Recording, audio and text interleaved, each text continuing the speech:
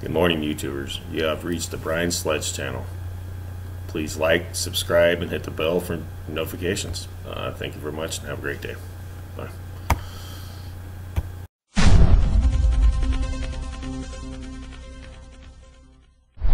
Nancy Pelosi was caught flat-footed by Bill Barr blowing the whistle on the deep state shenanigans. Adam Schiff was simply struck dumb by the news that Barr believes there was illegal spying, or is very concerned that illegal behavior happened, at the top of the FBI. Let me just say how very dismaying and disappointing that the chief law enforcement officer of our country is going off the rails yesterday and today, Pelosi said. He is not the Attorney General of Donald Trump. He is the Attorney General of the United States. I don't trust Barr, I trust Mueller, she stumbled. The fact is the president has engaged in activities that are unethical, un-American.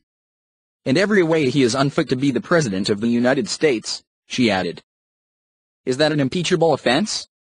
Well, it depends on what we see in the report.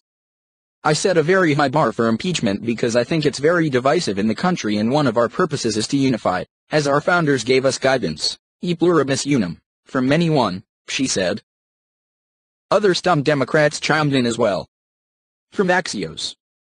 Senate Minority Leader Chuck Schumer, AG Barr admitted he had no evidence to support his claim that spying on the Trump campaign did occur. AG Barr must retract his statement immediately or produce specific evidence to back it up. Perpetuating conspiracy theories is beneath the office of the Attorney General.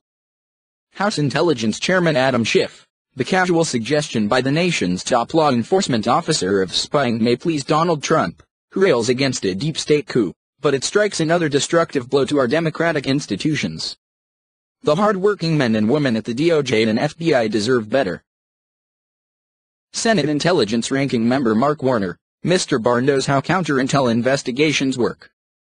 He knows there was ample evidence of Russian attempts to infiltrate the Trump campaign and that the FBI took lawful action to stop it. Giving a wink and a nod to this long-debunked spying conspiracy theory is irresponsible.